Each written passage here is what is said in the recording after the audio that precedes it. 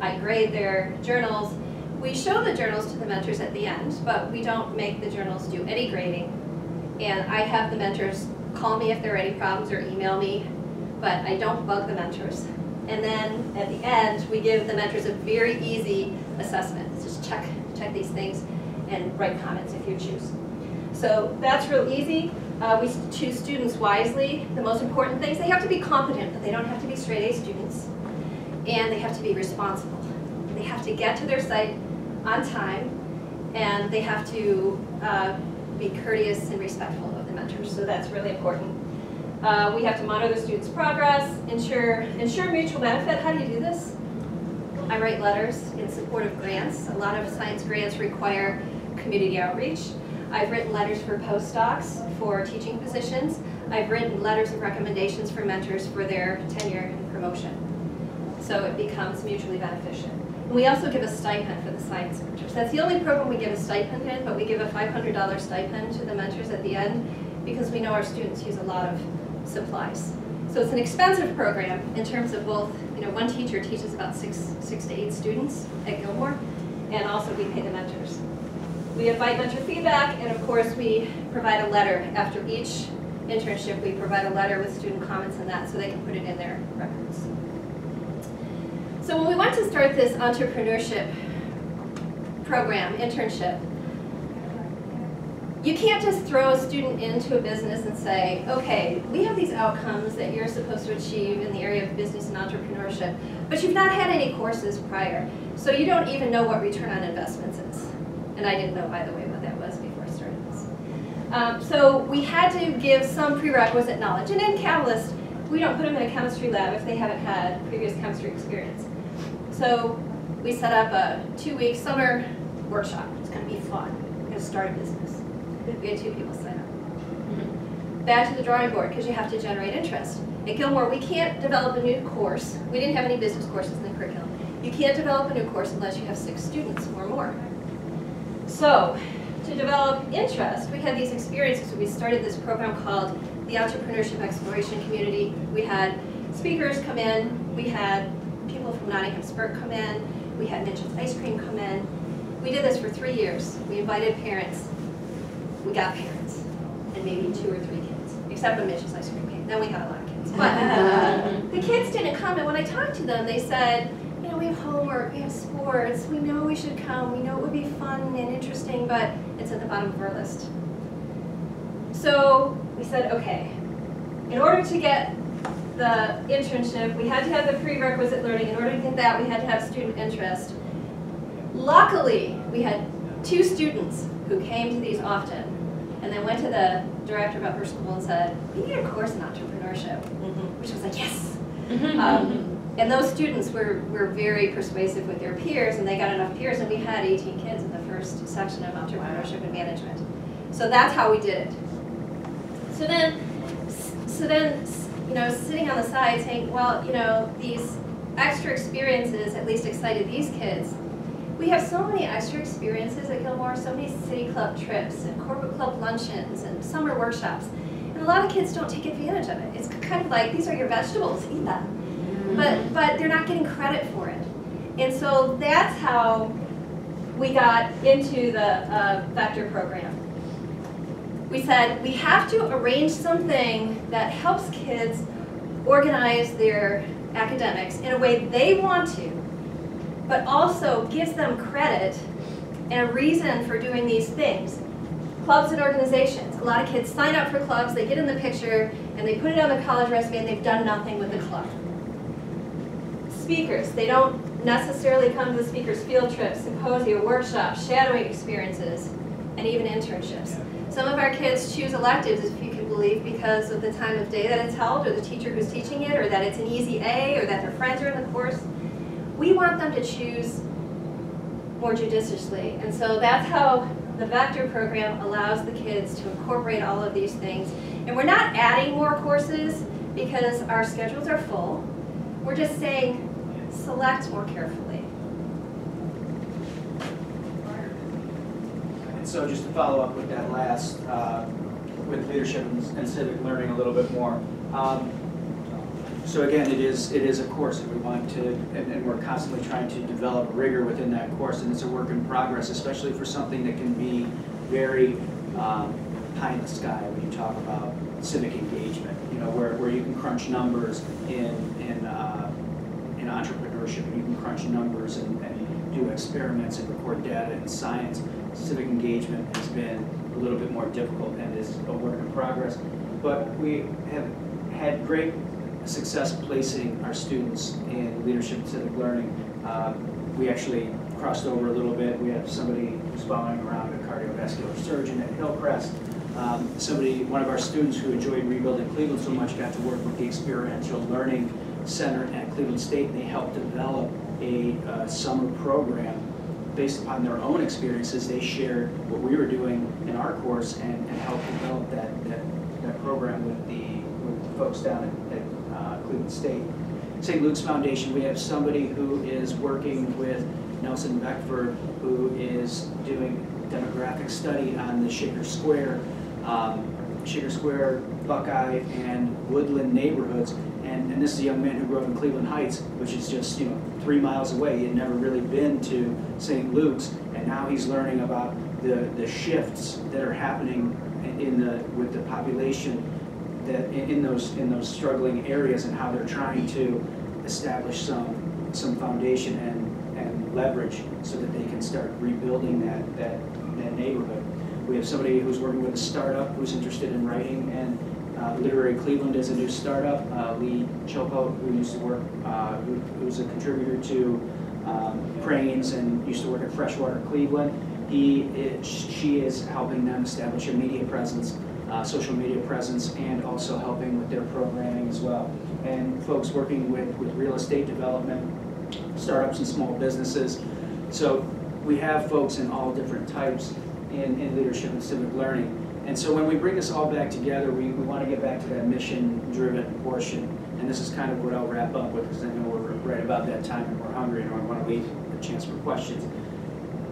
You might be able to study science, you might be able to study entrepreneurship, civic engagement, but as a scientist, are you going to be doing the things that we hope that you would do once you're gone? Have we instilled in you that social responsibility?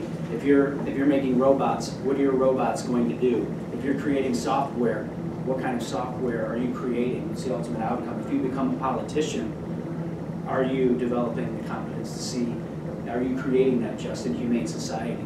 And so that's where it comes back to the mission. Can you wrap up? Just part of our mission is competence, and so we're trying to get at those upper levels of Bloom where students can think critically about what they're doing. We also want to promote independent learning, but personalization is really important to us. One of our taglines is students finding their voice, and so through the Vector program, they can find their voice. And an example is one of the students was talking with me the other day. She's interested in the science and medicine one, but she's also interested in music therapy. And it just so happens that a friend of mine is doing music therapy at the Cleveland Clinic and just published a paper on it. So I said, you may be able to do research in that field. So it's totally mission driven, and it just helps kids to organize their own path, but in a way that is cohesive.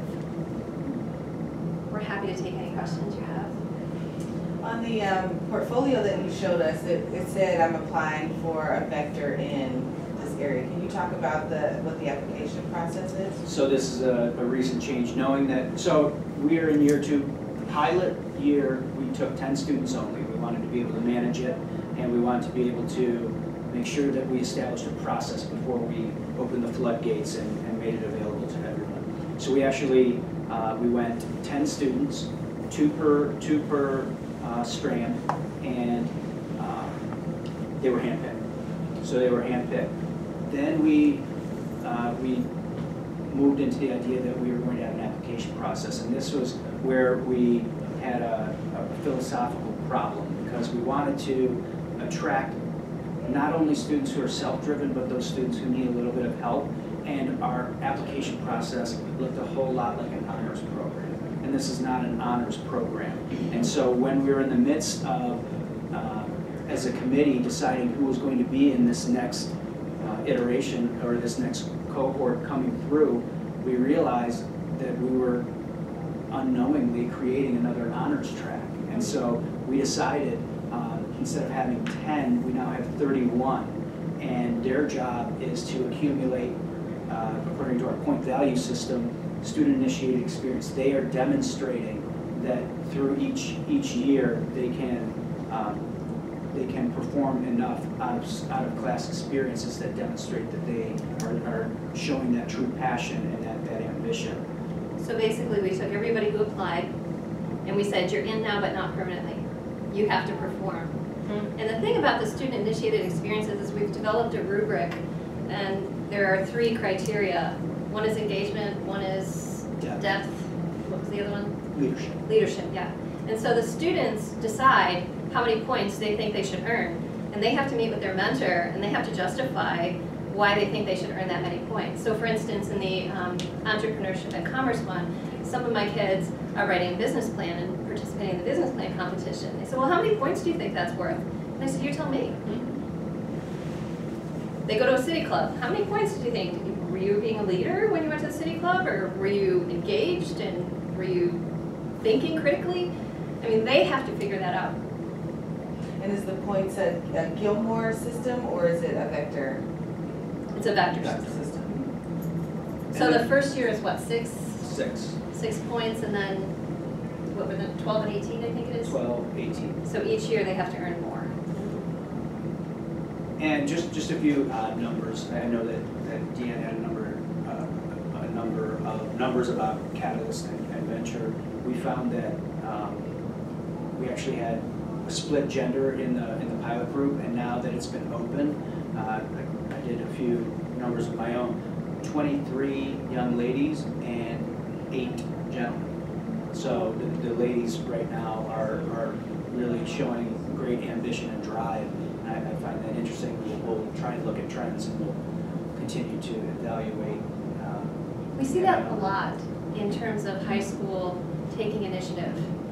The women are the ones who put in to be leaders of clubs and, you know, sign up for things. They're more on task, it seems.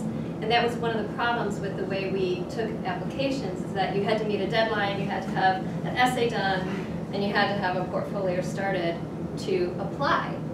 Well, that takes out a lot of kids who just aren't there yet, not paying attention or not motivated. So we have to rethink. We're going to do a lot more mentoring of the kids before they apply in the future. So we're learning. You know, that's why we did a pilot program. Each year we're going to be modifying things a little bit. So I see through the portfolio that they're sharing their experiences with their mentors and faculty. How about with other students? Are they, you know, imparting that knowledge or sharing the experience, talking about the program to the other kids in the community? I think that they have an opportunity to do that. One way that we tried to help spread the word, a number of the students were kind of unsure just with any pilot program. We actually established a vector advisory, so everybody has, I run our vector advisory to try and make it cohesive, and they started to organically spread the word about what was going on, and they were talking about, hey, all these opportunities that we talk about on a weekly basis when we meet.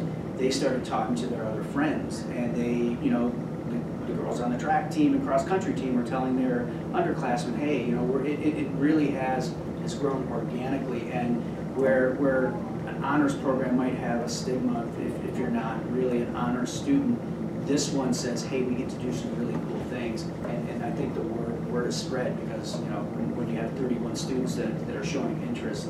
Out of about 100 in the class. How do you plan on treating the program on your transcripts for when the students are applying to college? So it will be what we're envisioning right now. We don't have any who have graduated. The kids are juniors, but we're envisioning an attachment to this transcript explaining the program, and then they can submit their portfolio if they wanted to, or link to their portfolio or portfolio on DVD.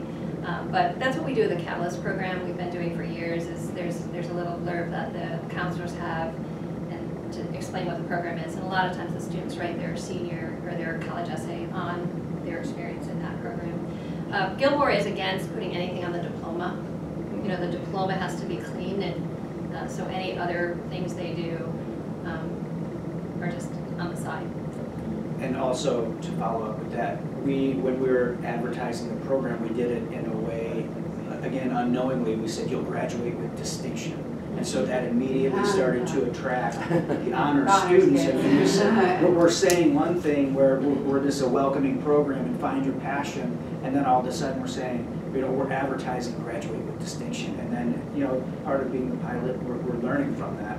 And then we took a step back. And we found out it's not for everybody. You know, there's some kids who say, you know, my advisees came to me, I'm a sophomore advisor, and they came to me and they said, you know, I don't know which one I want to go into, and I want to try different things. I said, well, maybe that's not the program for you. This program is for students who kind of know the area of their passion and want to really focus on that. So, you know, I had to explain to the kids, you're not bad if you don't do this, and you can still take all the courses that Vector students take. You're just not confined that your electives have to in some way relate to your interest in Vector. And scheduling also plays a part. We've got a dynamite young lady who is taking every AP science that we have, you know, straight A student, but she also plays prep hockey. And so she is off campus, and she's off campus just about every other weekend, and it's hard for her to accomplish some of those student-initiated experiences. Even if she does a little bit in the summer, she might not be able to have that time to dedicate towards something like that. And you know, again, it's okay if you're not in the program. It does have to a lot of moving pieces and parts for people to be able to participate. I bet that graduating with distinction might be appealing to that kid that feels like, I can't do honors, I can't get the straight A's, but I can be distinguished in this. And so that's just my comment. But my question is, you talked about kids getting credit for it. Is the credit connected to how many points do they have to get that 12 points to get the credit, and how does that work? I guess is what I'm asking. It's not credits as in Carnegie credits. Like not graduation credits? Correct. Okay. These are like Vector points, I guess. Oh, okay, so points and credits. To stay in the Vector program, they have to achieve the points that are required at the end of that year. So completing your whole path through the Vector program doesn't give you graduation credits, or the courses you have The credits courses for do. the courses. So the internship is a course, the electives are courses, and the required course is a course. So those are all things on your transcript. But again, anybody can take those. Another question? Thank you very much. Thank you. Thank you.